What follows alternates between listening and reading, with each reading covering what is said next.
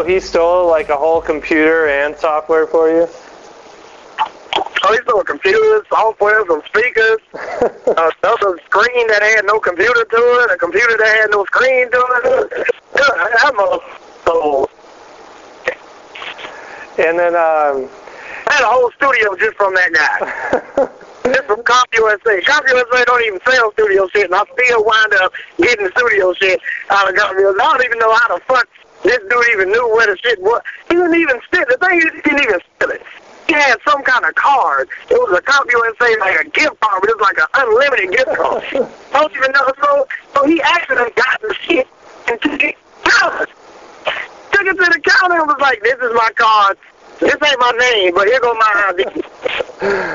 This ain't my name on this card, but here go my ID. Take this, and I'm about to walk out your store with all this shit. And they said, yes, sir, you are, because this shit is legit.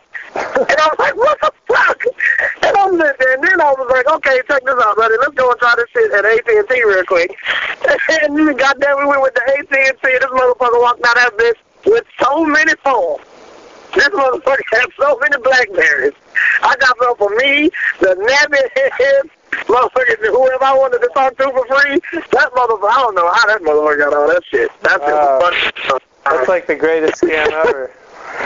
You know, he's the best. He's still doing it. And now the motherfucker is a manager at AT&T store.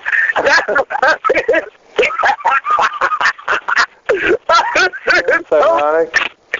Oh my God.